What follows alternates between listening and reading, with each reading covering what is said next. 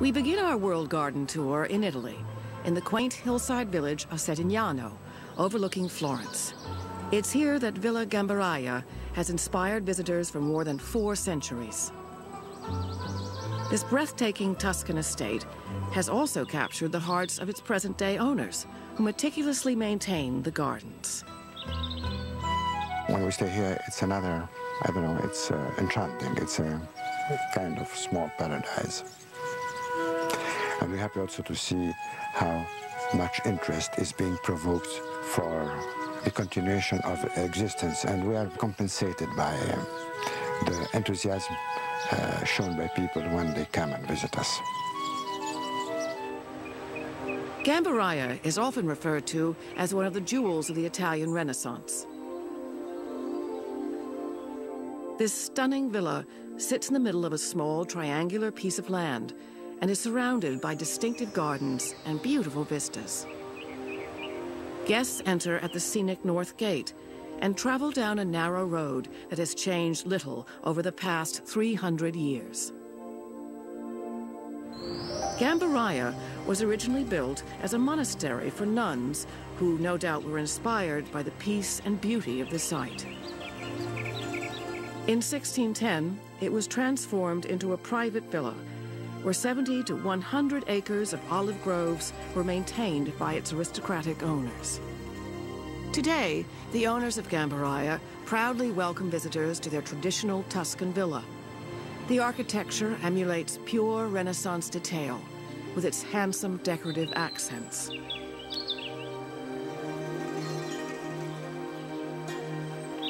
This classical estate forms the perfect backdrop to the festive gaiety of gardens. Here, clusters of pink hydrangeas dress up the simple wood doors, while old roses clamber up trellises, welcoming guests into the elaborate embroidery of the garden. It was here, in the formal garden, that the previous owners of Villa Gambaraia lavishly entertained their guests. The main garden, or parterre, is famous for its geometric grace and classical symmetry. Fragrant roses and sparkling pools of water please the senses. As you amble towards its concentric borders, the garden gracefully unfolds into a masterpiece of planning, structure, and natural beauty. Villa Gambaraia's gardens have been embellished and maintained by its many owners over the years. Marcello Matchi completed the latest renovation after World War II. His passion for the gardens has become a family tradition. He was absolutely enchanted. He loved very much this place. This is why we considered as successors, it was our duty to continue keeping it. You could never expect to be the owner of such a property without having the maximum care of preserve it exactly the same way as it was built, and especially as it was preserved by my grandfather for the last 40 years or so. The garden flows through formal arches into the Tuscan countryside. Stately olive trees border the cypress-trained loggias, while beyond the garden's hedge, a dramatic vista reveals the Renaissance city of Florence through the mist. The trickling sounds of a fanciful fountain in the center of the parterre add soothing notes to the garden. The original private owner of Gambaraia assured a green future for his gardens by purchasing water rights of nearby streams. Successive owners used this water to add several tranquil ponds to the gardens. Today, water grasses and lilies give the garden an air of perennial freshness. As you make your way to the side of the formal parterre, another water garden catches the eye. This symmetrical space features borders fringed with tufts of variegated flowers, groupings of oleander and pink geranium.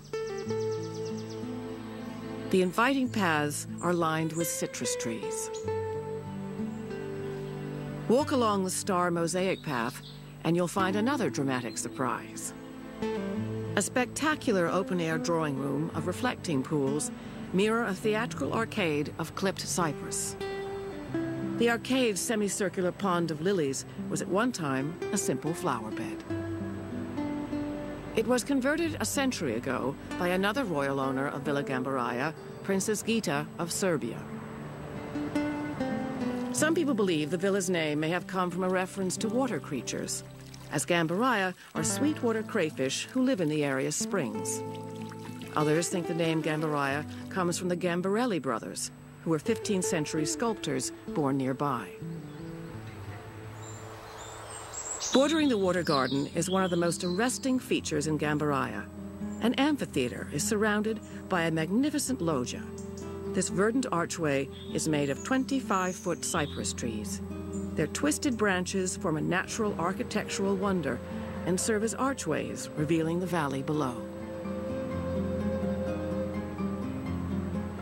As you make your way to the far end of the garden, you'll come upon the statue of Diana, poised to protect the surrounding olive groves. The statue rests under a giant umbrella pine and was a favorite of Princess Gita.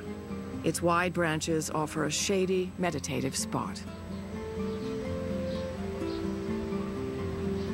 The statue of Diana also leads to the turf alley, which stretches over 300 yards and serves as a connecting corridor between the parterre, the side gardens, and the villa. According to the owners, this lawn was used for horse games and bocce, an Italian bowling game. The green is renowned for the high ornamental retaining wall, topped with statues and stone vases. This refined estate, with its dedicated owners and caretakers, continues to set a world standard for Baroque Italian gardens. When our World Garden Tour returns, we'll take you to the port of Antwerp in Belgium and show you a garden that was recreated from an artist's masterpiece. It's a whole block of shows that help you get... Our World Garden Tour now continues in Belgium and the port city of Antwerp. This lively, cultured city in the Flemish-speaking part of Belgium was once the home of Peter Paul Rubens, a master painter of the late Renaissance. Much of Rubens' best work was painted at his home, with its formal courtyard and Italian-style gardens. Today, Rubens' former villa and garden welcomes visitors from around the world. It's of course a unique situation that we still have the house with its garden for an artist who lived so long time ago. And this garden now looks as it was in Rubens' days, but it was altered in different times.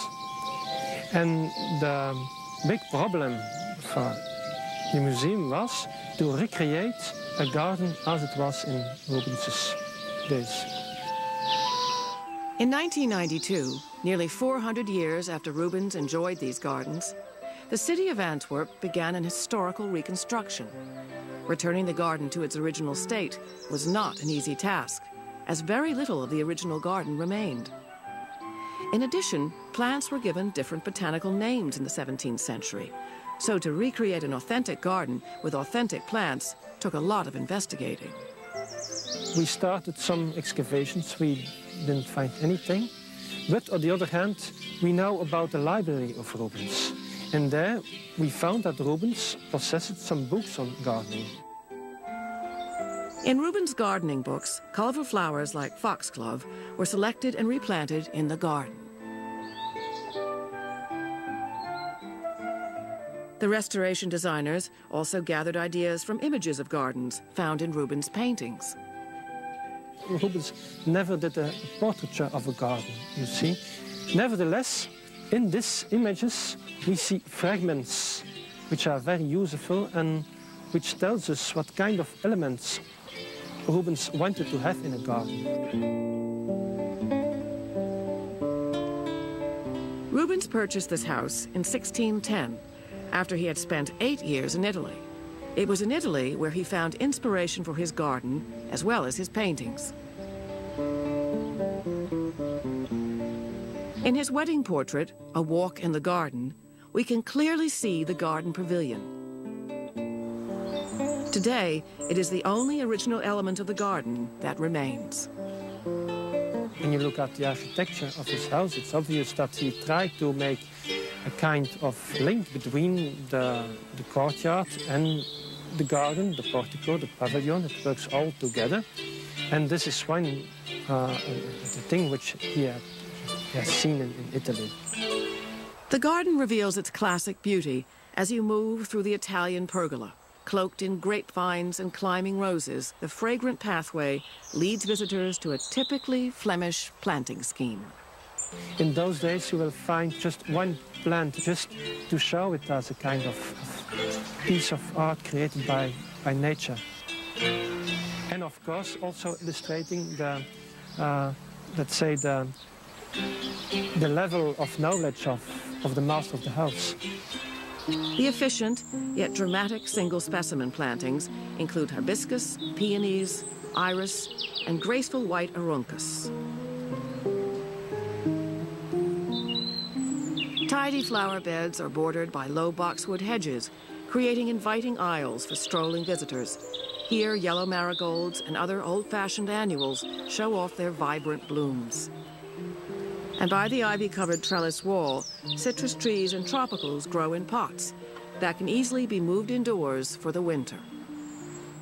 I think this garden meant a lot to Rubens. This is obvious. His garden was a kind of decor in which he projected this dream. And I think, well, it was a part for him as an artist to create a place to realize this dream about ideal life. Here in Rubens' garden, visitors can enjoy a quiet escape from the activity of the city. They can sample the delightful fragrances of roses, which grow abundantly along the formal pergola. The relaxing sounds from the trickling fountain recall an era of elegance and a time when a celebrated Flemish artist once enjoyed his classical Renaissance garden. When we return, we'll visit one of the world's most famous gardens, a grand city garden in New York, whose breathtaking floral displays rival those of the Netherlands and Asia. Meet 12 tough realtors in one of the toughest real estate markets. Could it get any worse? I don't know. Bought and sold, Sundays at 10 on HGTV.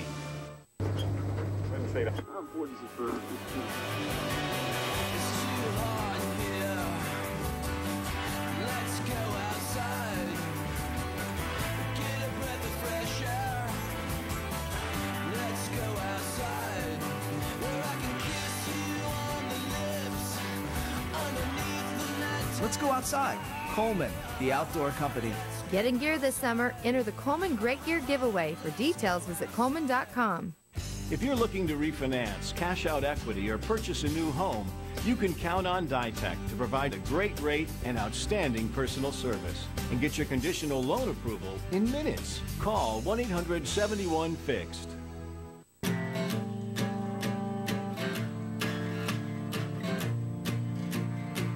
Well, I don't know what I'm looking for, but I know that I just want to look some more. And I won't be satisfied till there's nothing left that I haven't tried. Every dream kitchen starts with the right appliances. Find the top 8 brands and all the planning tools you need at Sears.com. Sears, where it begins. It's the Budget Blinds $100,000 style sweepstakes. Look for your blue Valpak envelope for a chance to win the ultimate window coverings makeover or other stylish prizes. Sweepstakes ends June 8th. Visit budgetblinds.com for details or to find a consultant near you. If you're thinking about a new Pontiac, Buick, or GMC, come to McGuire in Little Falls, where there are no hassles, no stress, just the best deal every time. At McGuire, we know your time is valuable, so we make buying easy. We have hundreds of vehicles in stock at all times and guarantee the lowest price. No hassles, no stress, just the best deal every time. McGuire Pontiac Buick GMC, Route 46 Little Falls, 2 miles east of the Willowbrook Mall. Oh no! Aunt Matilda is coming! Oh no! Aunt Matilda fell from the forest being eaten by termites. Must be Woodrow. Who are we gonna call? Dial Biscuit!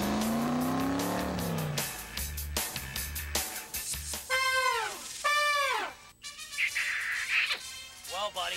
Another victory for Dial Pest Control. Clinical strength. Secret. Strong like a woman.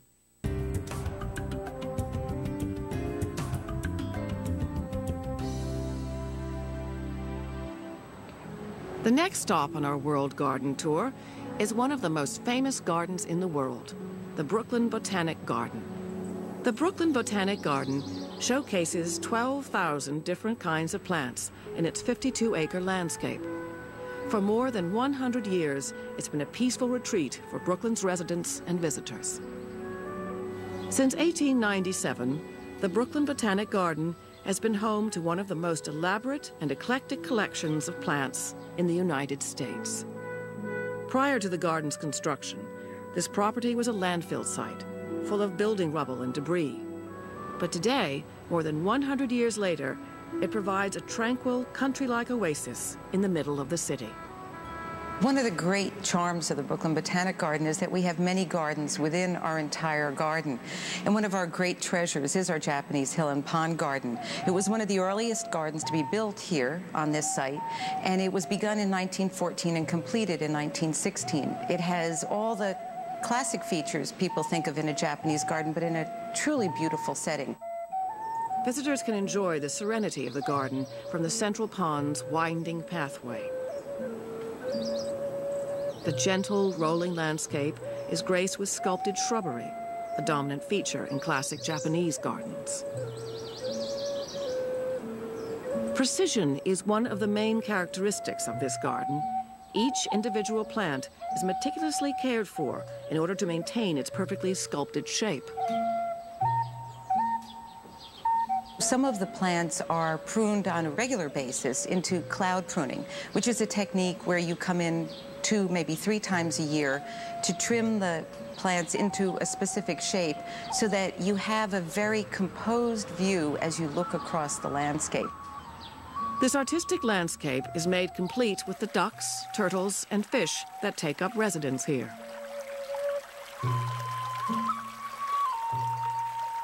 In another part of the Brooklyn Botanic Garden, lily pools are bordered by vibrant colors, with a bed of flowering annuals on one side and beds of perennial plants on the other. The perennial beds are American-style borders, which means they feature a combination of woody plants, annuals, and bulbs mixed in with the perennials. So we've got some small flowering trees, lots of crepe myrtles, which show lots of summer color, hydrangeas, which are blooming pretty profusely, some roses we've added in to show not only that you can grow roses in a rose garden, but you can mix them in perennial borders. As you make your way across from the lily pools, the annual beds are putting on a show. Here, blooming bulbs like summer hyacinth and peacock lilies are bursting with rich color. In the springtime, this border is really transformed by 9,500 flowering tulip bulbs, so it's quite a sight in the spring. The color amongst the tulips ranges the whole spectrum of the color wheel, from whites up to the darkest hues of purples and reds. The Brooklyn Botanic Garden showcases many breathtaking gardens that thrill the senses. One garden in particular has been planted to thrill all 5 of our senses. It's the Fragrance Garden. This was created in the 1940s with the sight impaired in mind, so that the whole garden is filled with wonderful plants that are sensory plants. They're wonderful for the touch, but more important, they have wonderful fragrance, either in their leaves or their flowers. Several features make this garden special. Every plant marker includes information in Braille, so the sight impaired can learn more about each flower. Also, the beds are raised, so the leaves and petals can be easily touched and smelled. There's also a little pool with a fountain that gives you some of that musical sound of water in the garden, so that all of your senses can be pleased in this garden. The beauty and splendor of every plant here makes this one of the most popular spots at the Brooklyn Botanic Garden. Coming up next, we'll continue our tour and immerse ourselves in the Brooklyn Botanic Garden's spectacular rose garden. You'll find out which group of roses are the hardiest, and we'll even show you an easy way to create a rose arbor in your backyard. We'll also show off the largest collection of cherry blossoms on display outside of Japan, in all their glorious color. My family really keeps me on the go. That's why it's important to have strong, healthy bones.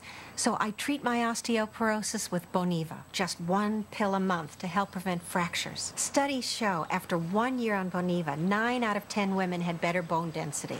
I know I did. And unlike weekly treatments like Fosamax, you only need Boniva once a month. With all I want to do, I'm glad Boniva is working for me. You should not take Boniva if you have low blood calcium, severe kidney disease, or cannot sit or stand for at least 60 minutes. Follow dosing instructions carefully. Stop taking Boniva and tell your doctor if you experience difficult or painful swallowing, chest pain, or severe or continuing heartburn, as these may be... As we continue our tour of the Brooklyn Botanic Garden, we find the Cranford Rose Garden in full bloom, with Lilium Austin and Rainbow's End. Rows of dazzling colors create a picture-perfect setting. Yet this garden is not just a place to admire beauty. It's also a living laboratory, where rosarians are able to educate the public about these esteemed flowers. For example, many old-fashioned roses are not only recognized as remarkably fragrant, but also disease-resistant.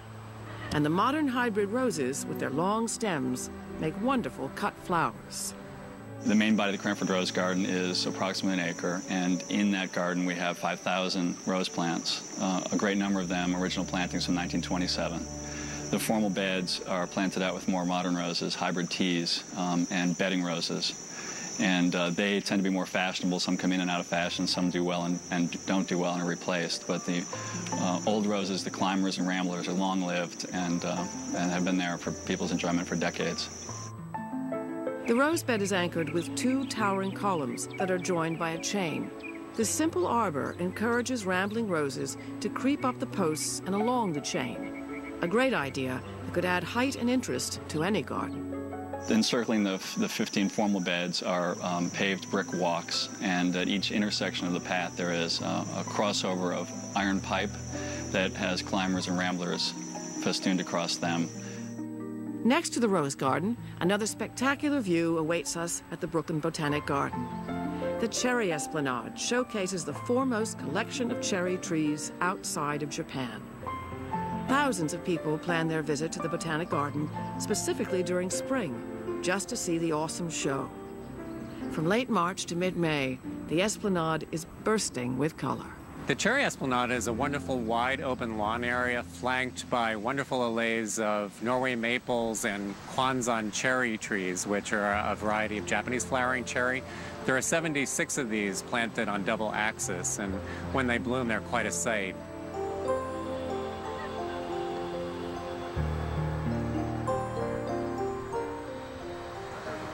The flowers are fully double, lots of petals, and when the petals shed, it's like pink snow flying through the air. So it's a wonderful place to be the latter part of April, the first couple of weeks in May.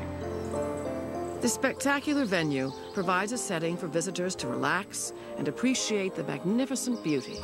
On any given spring day, throngs of garden lovers come to the Cherry Esplanade with friends or family to experience the season in full bloom. From one of New York's premier garden showcases, to a classical Baroque garden in the Tuscan countryside, to Peter Paul Rubens' Renaissance garden recreation in Belgium. We thank you for traveling with us and hope you'll join us again next time on World Garden Tour.